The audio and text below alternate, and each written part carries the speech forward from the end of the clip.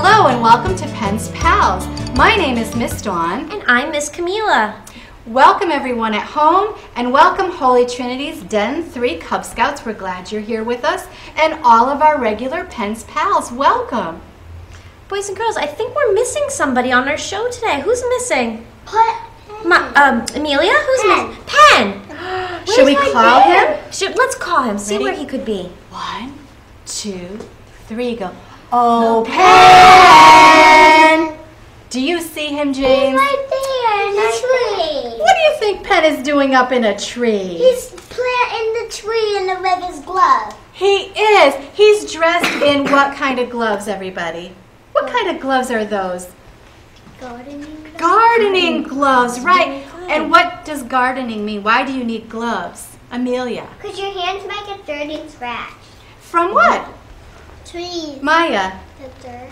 The dirt. Dakota, you said what? Trees. Trees, and he's up in a tree like a monkey, isn't he? Is he a monkey? No, he's a penguin. He's a blue penguin. And what else do you see maybe on our bookshelves that we need for gardening, James? Can you see something up on our shelves back here? Yeah, the watering can. There's a watering can, and what else? The shovel. And a shovel. And what do you do with a watering can?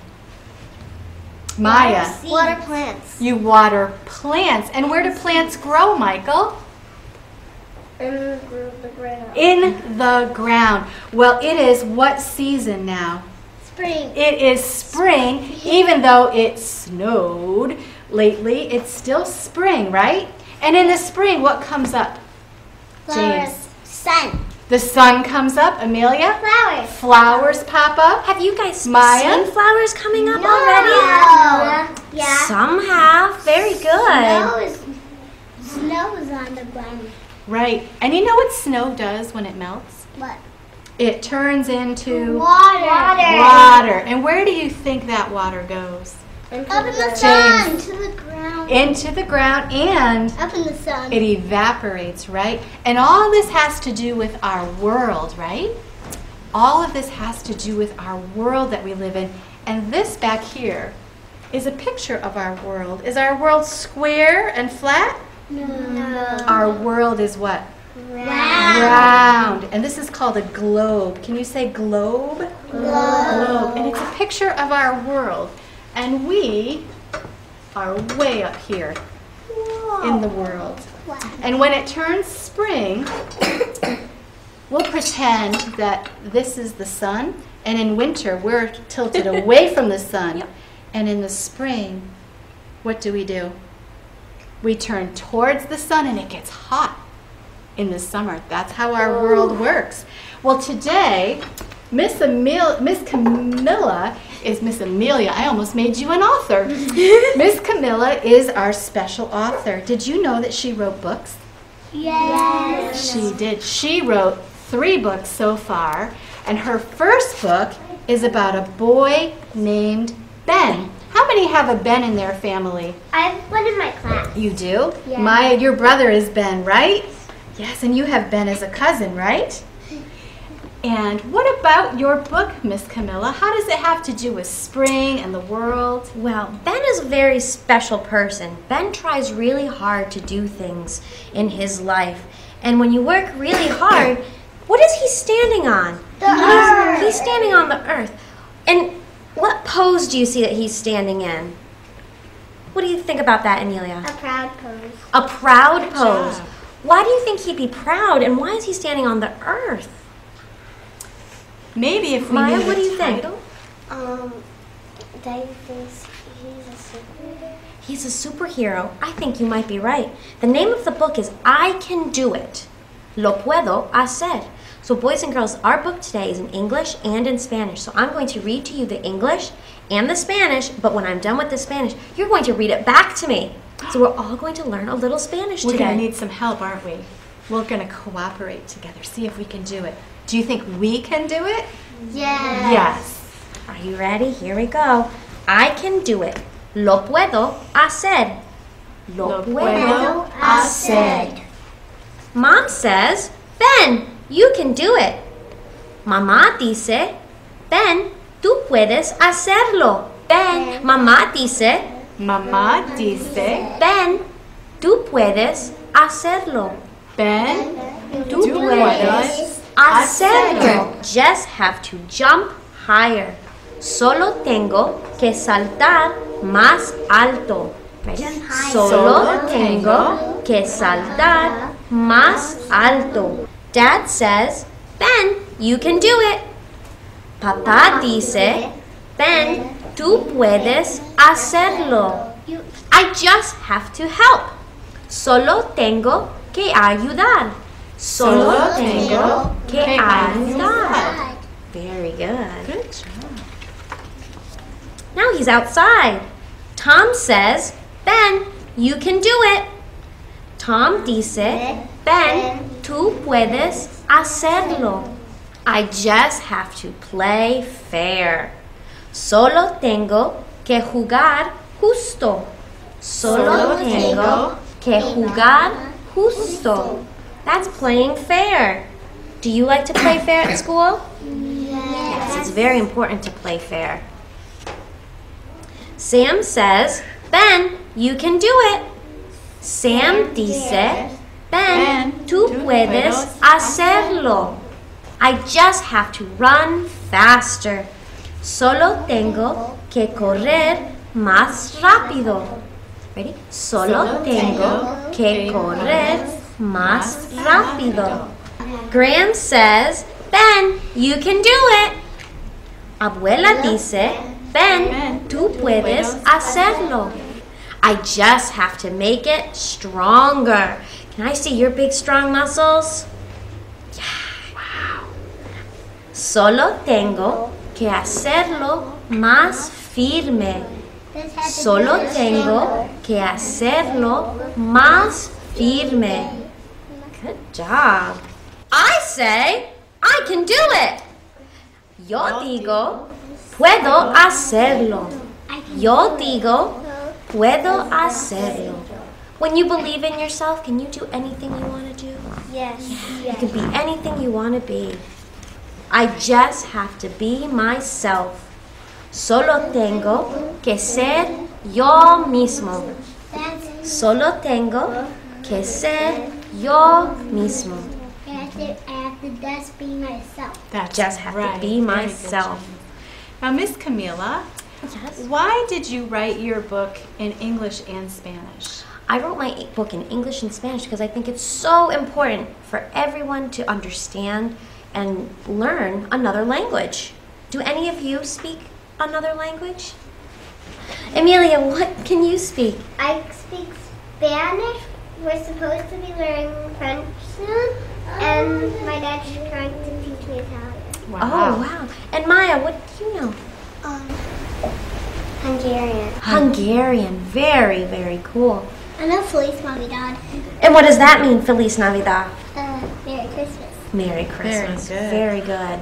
And we live in a great big world, right? And do we all speak the same language? No. There's a different language for almost every country. And to live in the great big world, we have to live together, right? Yes. Not everybody will be the same. And the great big world is made up of land and dirt and water and sun and the sky, air. What else besides people walk on the earth? James? Animals. Ethan? Amphibians. Bugs. Bugs. Michael? Penguins. Penguins live That's on the my class earth. research. Dakota? Animals. Animals. James? And the sidewalk. And the sidewalk. But did the sidewalk grow there? No. Well, today, boys and girls, we have a special guest with us. And as Miss Camilla goes ahead and takes care of Penn, our penguin, and gets him out of the tree, when we come back, we will be visiting with Mr. Mike, who is an arborist. Do you know what an arborist is? No. Well, we will find out right after this. Welcome back to Penn's Pals, and we had a wonderful story by our co-host Camilla Gabrielle, and you can find out more about I Can Do It and all of Benventures at www.pennspals.com. But right now, boys and girls, we have an arborist with us. Hello, Mr. Mike. Hi kids, thank you for having me. Thank you, Penn. And Penn is glad to have you with us too. Now, Mike, you are what's called an arborist, and you are with CW Arborists out of Guilford, Connecticut. Can you tell the boys and girls here, as well as at home, what an arborist does? Well, basically I work with trees every day, and trees, like people, have a lot of needs. So every question that's posed to me, I need to try and figure out an answer for people and for the health of the trees. Now, do you see a lot of sick trees, just like a doctor? Some days we're dealing with sick trees, trees that have diseases and aren't faring very well. And a lot of days I see very healthy trees that we really don't have much to do with. So that's always a pleasant surprise That's a during the healthy day. tree in that one. These are pretty healthy, that's right. Could an unhealthy tree have leaves? An unhealthy tree could have leaves. So there might be another reason you might call. A broken branch, or maybe you saw a lot of insects crawling up and down that, but not ants. Ants are not as bad as you would think. What would a leaf that's sick look like? A leaf that's sick might be very yellow. It might turn brown when there's still green leaves on the trees. They might fall onto the ground. There may be a pile at the bottom of a small tree. That would show us that a tree is sick. Our evergreen tree had like these bugs on it, and it was on the top. It was like really brown. Really brown, and maybe down below is still a little bit green. Yeah, like a little bit. A little bit. Can I tell you about an evergreen? I brought one with me Yes. today. You brought up a good point. This is an evergreen, guys. A lot like a pine tree or a Christmas tree, or this happens to be a Leyland cypress. There sure is. But I wanted to point out, like Maya was talking about, this is an evergreen. This tree stays green all year long. Sometimes they turn a little less green, but regardless, they keep their needles and leaves. Versus a tree like this, which loses its leaves in the fall. No, this is a very healthy tree. It hasn't grown its new leaves. Now, do you guys know what leaves do to trees? Do for trees? How about you, sir? It's not always the roots that give the water to the tree. It's sometimes the leaves. That's true. That's true. Sometimes the leaves and the bark, perhaps like the great redwoods out in California, they get a lot of water from other parts other than roots. So that's a great observation. So, Mr. Mike, your question was, what do leaves do for trees? What can leaves do for trees? And it's been pointed out, they can bring water in, they can bring moisture in, warm water. Okay. They help create food. They give shade to the roots of the tree so that they don't dry out too much in the summer in the hot sun. They provide food for a lot of things, for other animals, other insects, and things like that. What kind of food, boys and girls, do you think you could find in a tree? Apples. Apples come from a tree. What else? Pears. Pears come from a tree. Now, what other things, Mr. Mike, do trees provide for us? They provide us food. They provide us with wood to make chairs, houses. This building is built out of wood. Our pencils that we write with are made out of wood. Perhaps you guys have some more examples. Anybody have another good idea? If you want to make a doghouse, you can chop down a tree and get the wood from that. You could. Okay. Now, is it healthy for us, Mr. Mike, to chop down all of our trees? Well, if we didn't have any trees, that would not be good for us. So we have to kind of protect some trees, but we have to be sensible and harvest trees that we need to use so that we can make houses and homes and pencils and paper and all the various things that we need. Paper's made out of wood? Sure, It they is. do. It's called the pulp. They grind up the wood and they make a pulp and they press that out into a big sheet and then they cut it into little bits and that's what we write on. So that's how that happens. But we don't want to indiscriminately chop down trees just for firewood. We want to make good choices. We want to harvest maybe trees that are dead or sick and take those out. And that's how we get to the firewood part. Arbor Day is pretty much just a discussion of trees for awareness. We can plant trees, we can talk about trees. In fact, tomorrow I know at Sagamore Hill, there's a big volunteer Arbor Day. Sagamore Hills in New York, but Teddy Roosevelt was one of our presidents. And so there's about 100 people that are going to volunteer to help out with the trees that are kind of sick and broken from all the storms. So it's a good day to volunteer, to help out. Many communities have an opportunity for adults to help. So. Now, did you want to show us how a tree is put together? I sure do. Okay. I brought special trees. So let's start with this. We know what these are, right, guys? Yeah. Right, we talked about that. Inside of that is a seed, and this is a little seed. Did you know nuts were seeds? Yeah. So this is the hard part. This protects it. And What this, do we call that? The shell. Okay, and inside of each of these are types of seeds. There's small ones. You guys have eaten apples, you know, the little black seeds. And then the big seed in an avocado. Pears have seeds. Have you ever had an orange with seeds? Yeah. Okay. I tried to eat. No, we buy the seeds. And inside here, inside of the pine cone, there are seeds, and they would be in here. So from the tree, or from the seeds, roots grow. And from the roots, then the top or the trunks begin to grow, and then leaves unfold, and then pretty soon from a tree, from a little tiny thing like this, we can get a 100-foot tall or 120-foot tall tree. We can get gigantic trees out of a very small thing. So let's go to our evergreen, because this is smaller. All right, guys, so let me take this out of the... Now, what is our evergreen planted in, boys and girls? What is that around the base of the tree? Dirt. Dirt, This is dirt. right, or the earth. Okay, guys, so this, what happens is when a tree comes up and it sprouts, it's very, very small. So a part like this kind of grows. You know, like it'll grow like this. And then as it gets bigger, and the tree just keeps expanding, it gets bigger and bigger. And this particular tree could get upwards 60 feet tall, and very quickly too. So if you look here, you guys want to step up and look at the roots? Stand up. Let's look at how fragile these are. Are the roots very big, Help me pick boys this and apart. girls? No, the little. Can They're you tell very me? little. There we go. All right. There we go. Okay, let's look at this, guys.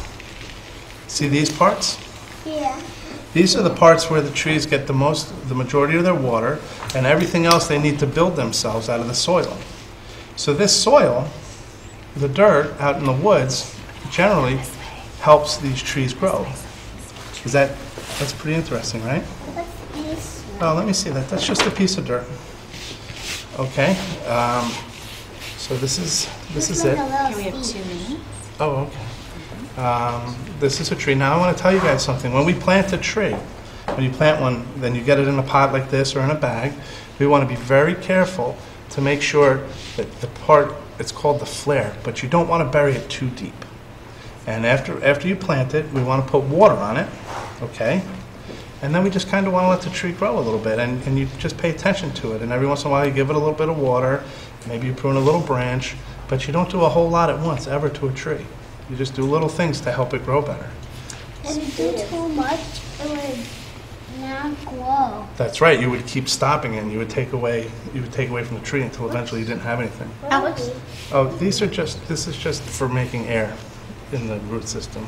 So how long would it take for even a little tree like this to grow? Well, a tree like this can grow upwards 3 feet a year. So it can Wow. grow 3 feet tall, maybe 3 feet wide, and every year 3 more feet. This is an apple tree. This is actually the kind of tree that will give us the fruit as we saw before. Does it look like an apple tree you've seen in the orchard? No. No? No? What's different about this tree? James? The branches aren't as big as normal. Right? What's missing? It's not apples. There's It's no not apples. And there's no leaves. And there's no leaves, but this is how an apple tree begins, right, Mr. Mike? This is how it begins. And now this is one we would take out and plant in the yard or plant in an orchard if we were building an orchard. Again, the same sort of thing. In order to plant this, we need to take away the bag, and we need to take away all this stuff to get to soil. And let me see. While he's doing that, boys and girls, can you give us one more thing that maybe trees give us as people? James over there. What do the leaves give us in the summer? Shade and food. And we are done, but we'll We're keep done. going so that they can cut. Did you have something more you wanted to add? Well, what I didn't tell you guys about is how important it is to to protect trees and how it's important to learn how to care for them properly when we get older, so that we don't make mistakes and hurt them more than help them. Can I ask if Mike is still taping, just so this can be added in? Okay, we'll just go a few more minutes so that they have something to work with. Okay. Sorry, I didn't realize we're running out of okay. time. So it's important, we all, as you guys mentioned before, trees help us make oxygen. They help us with rain. They help slow down the rainwater so we don't have too much erosion. They help with the oxygen. They help with shade. They keep things cooler. They protect the riverbanks. They help line the streets, the sidewalks in the villages, in the towns. And I like being around trees. They make me feel good. And I used to climb them when I was a little boy. And I used to go to parks and marvel at them because they get so big. And I'm sure you guys could tell me lots of stories about trees in your yards and swing sets and all the important things that trees do. Okay, one last question from Ethan, and then we're going to say goodbye to our audience. So one last question.